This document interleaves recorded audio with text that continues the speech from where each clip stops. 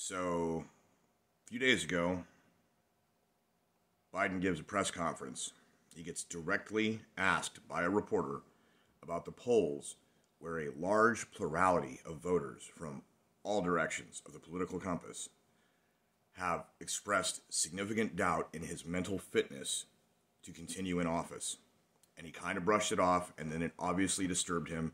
And then another question that he was asked by another reporter caused him to ramble into territory where he was about this close from being like, you know what, I'm not mentally fit.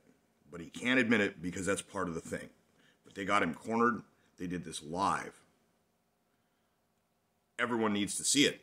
If you haven't seen it, it's a real thing. He's and everything he's trying to speak on is very generalized terms as he tries to backstep and walk himself into some place that he can remember, but he can't remember because it's dementia. Simultaneously, Russia's already in Crimea. They're going to be moving further into Crimea. Biden was like, well, we'll take military steps if anything's serious. And it's like, no, dude, you're not in a position to do anything right now with that.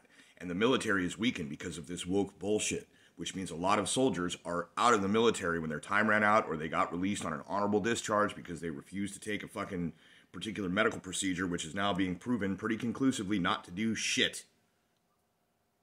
And we'll get into y'all that got conned into taking that at another point. But first and foremost, China is also now, I believe as of today or yesterday, flying jets through Taiwanese airspace.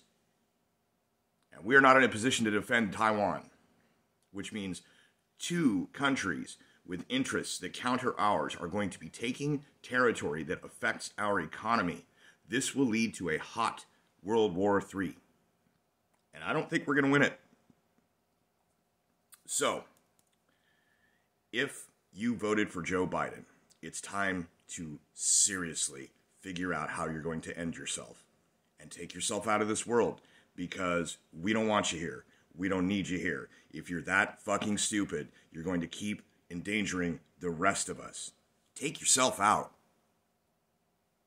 And the moment World War III sparks up a hot battle, it is literally open season on Biden voters here in America because we must cleanse the country of such stupidity before we can move on and rebuild.